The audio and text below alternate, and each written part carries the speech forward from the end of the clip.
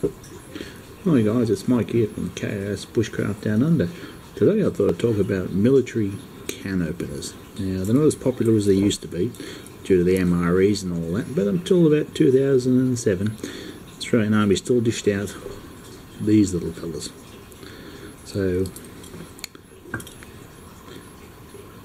they called them Fred's, field ration eating device, and they're made from hardened steel and they're really quite a good little can opener.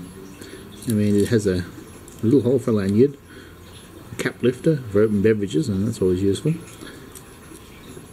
a flip out tin opener, and a little spoon.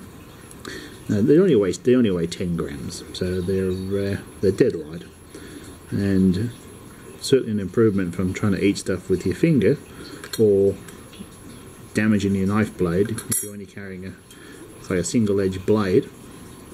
Opening your tins with it might ruin your edge, which could be hard to sharpen. So most of my sheaths that have a single-edged blade have one of these fellas tucked in the sheath, just in case. So, not rocket science to use, although I've seen a couple odd videos wrong. So basically you push it in and just rock it backwards as you turn the tin.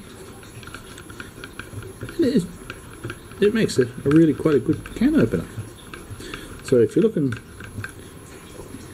have a few tins in your survival kit, and I'm a big fan of having a tin of condensed milk and a bunch of tea bags in all my cars, just in case, you're going to want something to open it with. And unless you happen to have a pocket tool like the Victronox one, which has I reckon the best can opener, but it works in the opposite direction, and you just want a little tin opener, you could do a lot worse than buying them. There's plenty of guys still selling these on eBay, and for a couple of dollars each, I think it might be money well spent.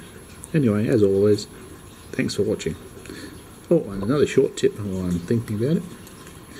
The grooves in this here are the perfect place to store a needle and thread. So they fit in there really quite nicely. You can see that. And a bit of tape around it, and you've got yourself a mini sewing kit tucked in your sheath as well. Anyway, thanks very much for watching. Bye.